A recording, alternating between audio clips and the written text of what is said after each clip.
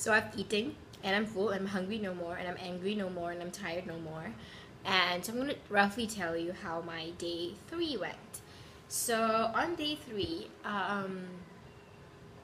well, I started the day with nothing to do, and then I texted one of my friends. She's from China, and I told her, "Hey, we have nothing to do. You wanna do something together?"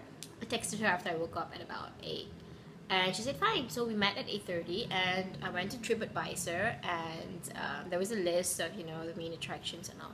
And what attracted me the most was a lot of churches, and there's this place called Intramuros, and Intramuros means in walls. So basically, Intramuros is a city that was built in a really thick wall, like a vault, like a fort. So off we went, and from Vita Cruz, all you have to do is take a jeep ride to. Wait, I have the name. You have to take the jeep ride to. Oh no. Yeah, okay. You have to take the jeep ride to Quiapo, Q-U-I-A-P-O. If you don't get jeepney to that, you take the jeepney to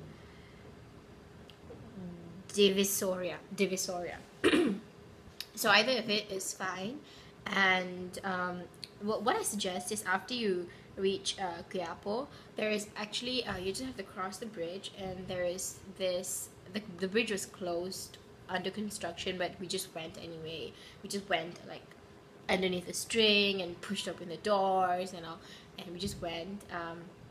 And across at the other side, there is a church where masses are often, and it's open, it's neat, it's cute. It's nothing like the ones that I'm going to go to later, but it's cute and it's neat. And so after that, after we went to that church, we went to a market, a really cute market. And there at the market, you can find really cheap apples. And I bought like I bought a bowl. I bought a bowl for like a really cheap price. This plastic bowl is like 10 pesos. 10 pesos is like 1 ringgit, 80 cents, and 80 cents ringgit, 0.80 ringgit, and it's something like 20 to 30 cents USD. So this is really cheap, and so I bought it there. And I bought apples. Apples there is like 3 for 40, 4 for 50, 4 for 50 pesos, and so it's really cheap. So I just bought the apples there. Did I buy apples? I bought apples. Yeah, I bought apples, and I bought apples there. And then I found out that that was not actually the place for Intramuros. There's actually another jeepney ride. The jeepney ride from Vito Cruz to Quiapo. So this is how you pronounce it. Q-U-I-A-P-O. Q-U-A-I-P-O. Can you read it? I'm not sure. Okay, so that's Quiapo. And so that jeepney ride is 12 pesos. And then from Quiapo to another place called Pierre, P-I-E-R. This is 8.5 pesos. And all you have to do is just hop on the jeepney, and then they're gonna drop you right in front of Manila Cathedral, which is really nice. It has beautiful sculptures. It's free, and when I went, there was no mass, but it was really beautiful. There was no underground vault. There is one, but it's nothing special. But it was really nice, really peaceful, quiet, and serene. And so after I went to the Manila Cathedral, so basically what I was trying to go to the whole day was St. Augustine Church. And so when I first went to the one in Quiapo, the one where he dropped me off near the market, I thought that was St. Augustine Church. I was like, okay, well, this shouldn't be rated so high in TripAdvisor. It's like, it's nice, but it's not like that nice. So I thought that was St. Augustine Church. I was like, okay. And then I found out that it was not. And then I went to Manila Cathedral, and I thought, oh, Manila Cathedral is St. Augustine Church. And I was like, oh, okay, this is quite nice. And then I found that it's not St. Augustine Church. I got even more excited. I was like, whoa, what is this St. Augustine Church? And so in the end, from the Manila Cathedral is actually inside did I keep forgetting the name, intra something, so intralumos intra intra I don't know, intramos in is something, so it's inside that, and so that was, it's right in the middle. So the map. Yep, I have the map. I'll show you guys the map. So, like my rotten map. So this is it. And if you can see, this whole thing is Intramuros. Intramuros. And so they'll drop you off right in the middle at Manila Cathedral, right here. And don't be fooled, guys. They're gonna say that like from here to here it's gonna take a really long walk. It's what, 64, I think they said it's 64 hectares or something, and you know that it's impossible to go without a trishaw, but I've done it, and it's super easy. Like I think from this place here, like, which is like right at about the middle to this side, I think I took less than 10 minutes of walk. So it's really easy. Don't take the trishaws. The trishaws are at 300 pesos for every 30 minutes, which is overpriced. I think it's for 2-person. And then somehow somebody managed to bargain, and they quoted me 100 pesos for 30 minutes, which I still refused because it's not worth it. But I mean, if you're for the like really exhausted kind of person, kind of hate the sun and hate to walk, and you really want a tour guide, then go for it. Go for 100 pesos. That's the lowest I got. You should aim for that. And so after Manila Cathedrals, I just walked to the visitor center where I got this map.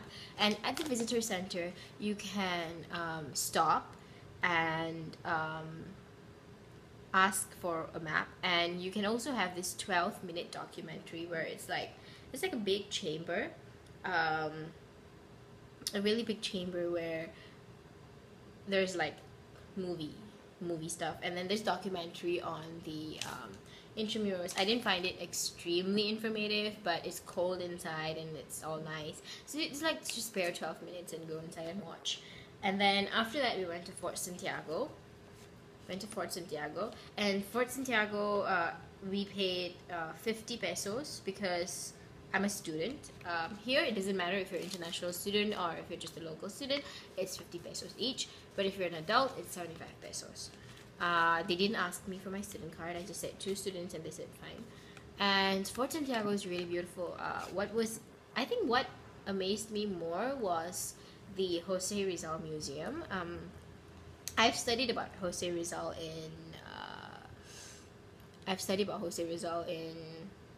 in high school, and a little bit. So he fascinated me, and then in the museum it was awesome. It was the best.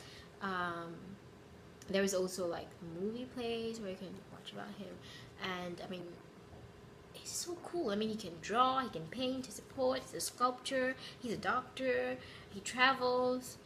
It's like the complete package, and he's cute. He looks really cute. And so, well, yeah, I admire him, and that he died for his country. He died protecting his country is even braver.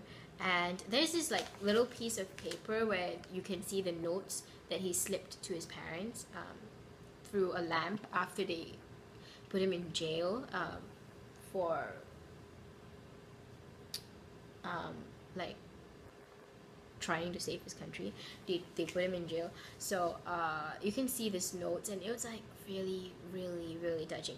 I'm gonna put it up on Instagram or Facebook maybe, and maybe in the captions I'll write the direct translation of the Philippines to English.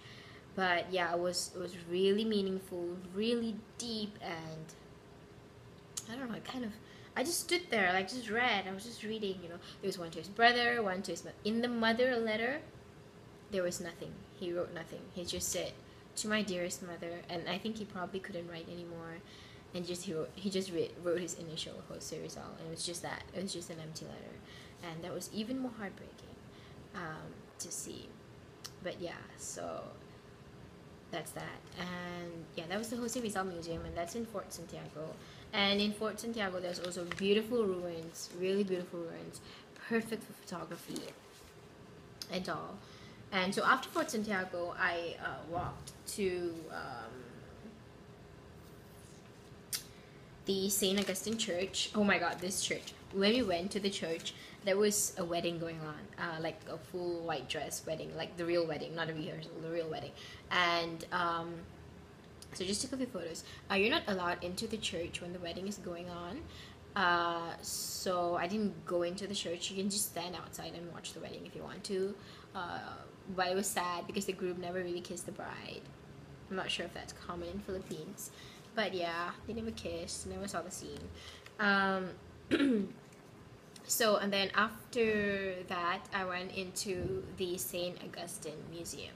Now, the entrance fee for this was 100 pesos for me, even though I'm a student, but the 50 pesos is only for local students, provided you have a student card or any kind of registration form saying that you're from Manila and you're a student, which I don't. So I tried to convince them that I was teaching in Ateneo, and I'm a student there, but she didn't believe me. So well, fine by her. So I paid 100 pesos, which is normal for standard adult fees, but it's worth every single bit. Like, you go in, it's just like, oh my god, it was like, it's a freaking castle. It's a freaking castle which turned into a museum. Like, that's probably like the king's bedroom, which is one part of the museum and all. And it was just beautiful. You can see the courtyard. I think I would say it's like Scottish architecture, though I'm probably not very good at all this. But yeah, it's probably Scottish architecture. And it just completely transformed. I feel like I was in, I don't know, Vienna or somewhere like that. And it was really beautiful. And there was like water fountain and just so big. I got so exhausted walking. It's like the dining table is like 50 steps, so it feels like, oh, I'm just walking that little, but you've actually walked that much. I think it was like a kilometer square or something. And so it was really exhausting, but it's really beautiful. You have art, you have like artifacts from the 1500s or the 1400s, and it's just stunning. If I'm not wrong, it's one of the UNESCO heritage site, which should be, I mean, for every reason it should be. It's an amazing museum. I spent an hour in the museum, but just the funny thing was, right when I was just at the point I was exhausted, I was like, oh my god, no more, I'm not going to see any more exhibition. It ended, so perfect timing. And what else did I see in the museum? A lot of, like, dead people, the urns, yeah, they keep it inside. So I think the earliest was about 1600, which is really old. So good for that. Like, I took a few photos of that. And there's a lot of sculptures of Jesus and Christianity, which was really fun to watch. Even though I'm not Christian, but hey, it's still religion. So yeah, I mean, and then after that, right after you come out from Intramuros, I took a jeepney back to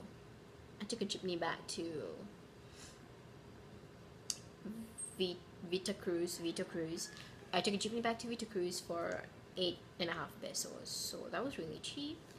And well, here I am, completely exhausted, but okay, I know I've turned a few shades darker, but yeah, I'm completely exhausted. I've been under the sun the whole day. I've been walking the whole day. Saved a bunch of money for doing that. But yeah, let's do tweet. So tonight at 9, I have a meeting with the rest of my EPs, which is actually just 2 other German guys. There's only 3 people in our project, and yeah, that's day 3. Bye. Tomorrow is day 4. Bye.